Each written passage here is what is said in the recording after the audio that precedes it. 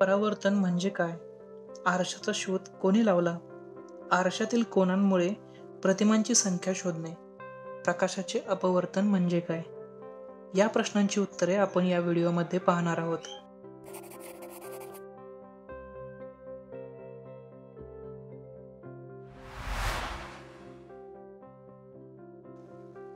नमस्कार मित्रांनो, स्वागत आहे तुमचं सेल्फ प्रिपेअर फॉर MPSC या चॅनलमध्ये.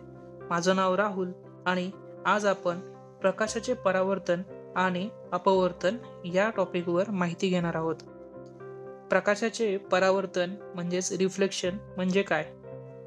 कोणत्याही अपारदर्शक पृष्ठभागावरून प्रकाश किरणांच्या परत फिरण्याच्या गुणधर्मास प्रकाशाचे परावर्तन असे म्हणतात. प्रकाशाच्या परावर्तनामध्ये आपाती किरण, परावर्तित किरण, आपाती कोन, परावर्तित कोन तसेच स्तंभिका या संज्ञा महत्त्वाच्या आहेत. आपाती किरण म्हणजे कोणत्याही पृष्ठभागावर पडलेल्या प्रकाश किरणास आपाती किरण असे म्हणतात. परावर्तित किरण म्हणजे अपारदर्शक पृष्ठभागावरून परत फिरणाऱ्या प्रकाश किरणाला परावर्तित किरण असे म्हणतात. स्तंभिका म्हणजे आपात किरण व परावर्तित किरण पृष्ठभागावर ज्या बिंदूस मिळतात त्यातून काढलेला लंब म्हणजे स्तंभिका होय. आपाती कोन म्हणजे आपाती किरणाने स्तंभिकेला केलेला कोन जेच आपाती कोन होय. परावर्तित कोन, परावर्तित किरणाने स्तंभिकेला केलेला कोन म्हणजेच परावर्तित कोन होय. परावर्तनाचे नियम. आपाती किरण, परावर्तित किरण आणि स्तंभिका या एकाच प्रतलात म्हणजेच एकाच प्लेनमध्ये असतात. आपाती किरण आणि परावर्तित किरण स्तंभिकेच्या विरुद्ध दिशेस असतात. आपाती कोन हा परावर्तित कोनाइतका असतो. गुळगुळीत अशा सपाट पृष्ठभागावरून प्रकाशाचे नियमित परावर्तन होते, तर खडबडीत अशा पृष्ठभागावरून प्रकाशाचे अनियमित परावर्तन होते. आरशाचा शोध कोणी लावला?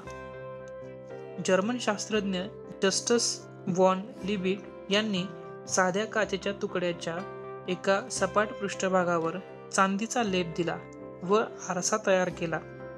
त्याला रजत काच परावर्तक असे म्हणतात. सपाट गुळगुळीत काचेच्या मागील पृष्ठभागावर पातळ असा ॲल्युमिनियमचा किंवा चांदीच्या धातूचा परावर्तक लेप दिल्याने सपाट आरसा तयार होतो.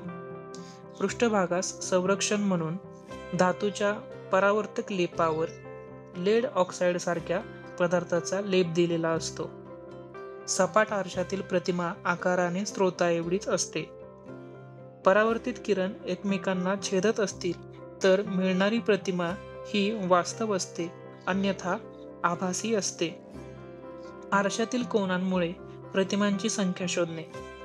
जेव्हा दोन आरसे एकमेकांची ठराविक कोन करून ठेवले असता वस्तूच्या प्रतिमा आरशात दिसतात. दिलेल्या कोनावरून प्रतिमांची संख्या काढण्यासाठीचे सूत्र n = 360 / a - 1. यामध्ये n म्हणजे प्रतिमांची संख्या, a म्हणजे आरशांमधील कोन.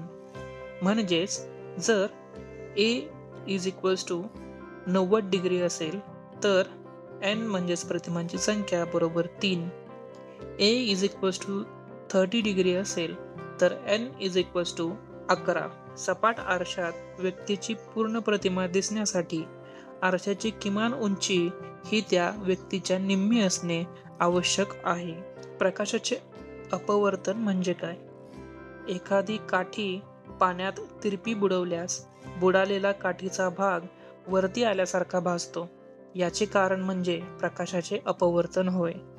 जेव्हा प्रकाश किरण एका पारदर्शक माध्यमातून दुसऱ्या पारदर्शक माध्यमात तिरकस प्रवेश करतात तेव्हा त्यांच्या प्रसारणाच्या दिशेत बदल होतो. यालाच प्रकाशाचे अपवर्तन असे म्हणतात. प्रकाशाच्या अपवर्तनामध्ये अपवर्तित किरण, निर्गत किरण तसेच अपवर्तित कोन हे महत्त्वाचे आहेत.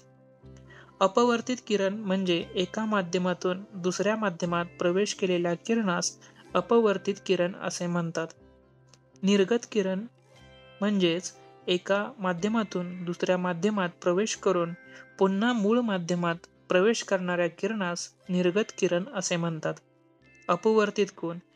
अपवर्तित किरणाने स्तंभिकेजवळ केलेल्या कोनाला अपवर्तित कोन असे म्हणतात. प्रकाशाचा वेग वेगवेगळ्या पारदर्शक माध्यमात वेगवेगळा असतो.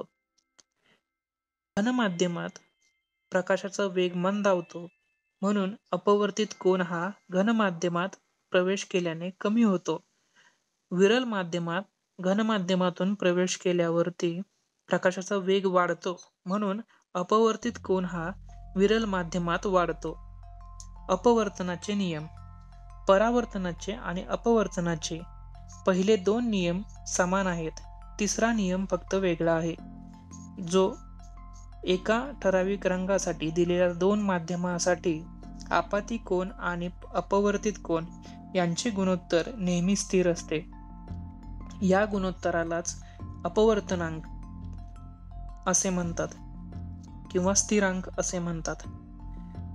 सूत्र जे आहे ते n² sin I upon sin r. याला स्नेलचे सूत्र असे देखील म्हणतात. अपवर्तनांकाची उदाहरणे. पाण्याच्या तळाचा पृष्ठभाग वरती आल्यासारखा भासतो. सूर्योदय वेळेच्या आधी तर सूर्यास्त वेळेच्या उशिरा. हा जवळपास 2 मिनिटे होत असतो. मृगजळ हे सुद्धा अपवर्तनांकाचं उदाहरण आहे. टोटल इंटरनल रिफ्लेक्शन म्हणजेच संपूर्ण आंतरिक परावर्तन. घन माध्यमातून विरल माध्यमात प्रकाश किरण जात असताना वेग वाढल्याने प्रकाश किरण आणि स्तंभिकेतील कोन वाढतो. काही ठराविक आपाती कोनास अपवर्तित कोन हा 90 डिग्रीपेक्षा जास्त झाल्यास प्रकाश पुन्हा घन माध्यमात प्रवेश करतो. त्यालाच संपूर्ण आंतरिक परावर्तन असे म्हणतात. अशा आपाती कोनाला क्रांतिक कोन असे देखील म्हणतात. उदाहरणार्थ चमकणारा हिरा, त्याचा क्रांतिक कोन जो आहे तो 24 डिग्री आहे. मृगजळ, ऑप्टिकल फायबर्स, संदेशवहनासाठी त्याचा उपयोग होतो. या व्हिडिओमध्ये आपण प्रकाशाचे परावर्तन म्हणजे काय, प्रकाशाचे अपवर्तन म्हणजे काय, तसेच आरशाचा शोध कोणी लावला आणि आरशातील कोनांमुळे प्रतिमांची संख्या शोधणे याबद्दलची माहिती घेतलेली आहे. याच प्रकारचे व्हिडिओज आम्ही या चॅनलवरती अपलोड करत असतो. आपण जर नवीन असाल तर या चॅनलला सबस्क्राईब करा आणि हा व्हिडिओ जर आवडला असेल तर आपल्या मित्र आणि मैत्रिणींना हा शेअर करायला विसरू नका. आणि काही अडचण असल्यास आपण या व्हिडिओच्या कॉमेंट सेक्शनमध्ये कमेंट देखील करू शकता. Thanks for watching.